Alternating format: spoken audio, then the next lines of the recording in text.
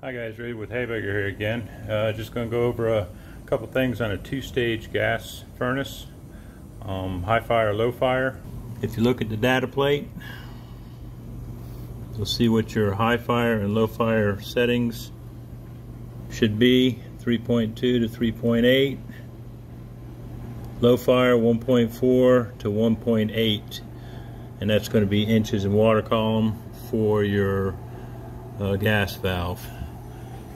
Now where you're going to check your manifold pressure is going to be on the outlet side of the gas valve. This here is going to be your inlet. So this is going to be what your pressure should be coming from the street. Now the other information you can find on your data tag is this is a natural gas with an orifice number 43, and your gas orifices are going to be these orifices here that go into the burners. Max inlet pressure 13.6, minimum pressure 4.5. Where you're going to want to watch for that is when you're checking your inlet pressure, you don't want it over the 13.6 or under the 4.5. Alright, so getting into the gas valve to check your inlet pressure, which is going to be the gas coming from the street.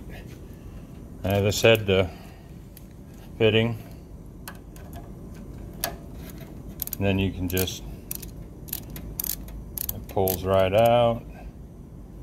And of course you want to make sure you shut the gas stop off, or with this being on the inlet side, you're going to get some gas coming out of there. And so we have our adapter hooked up to our hose, coming up into our dual port manometer. Now with the dual port manometer, you're going to want to put it and make sure that it's on the positive pressure side. Not the negative pressure, but the positive pressure side. Come back on over to your gas stop. Turn your pressure on. Come in, and as you see here, we have 8.15 inches of water column. You can hook up on this side and watch your pressure as the unit fires. And it shouldn't go down too awful much. And after checking our inlet pressure, we want to shut off our gas stop, pull our adapter,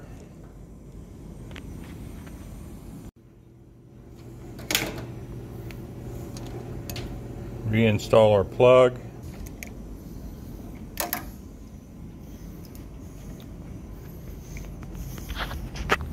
turn our gas stop back on.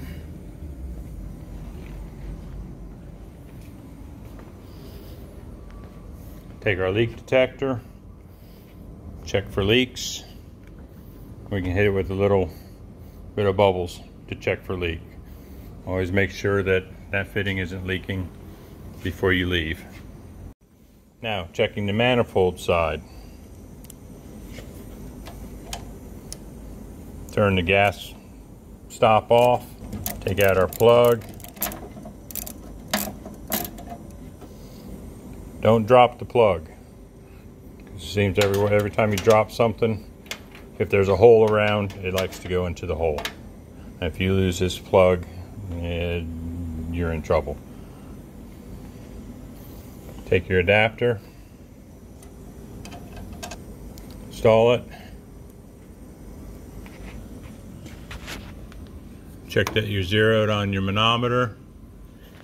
And again, this is a two-stage, so we're going to be wanting to watch for low fire, which is going to be 1.4 to 1.8 inches of water column. So we're going to test it in low fire and ramp it up to high fire to check to make sure it's in between 3.2 and 3.8. Once we verified that our gas pressures are good, I'm going to take off the adapter, take our plug, reinstall the plug,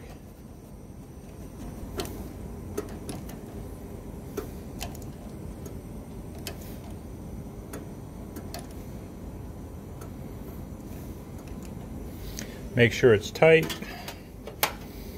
and here again we're also going to want to cycle the unit, check that your fitting's not loose or leaking. Now, if on this particular gas valve, to adjust our low fire is right in this area here. And so if you found this video helpful, please like and share.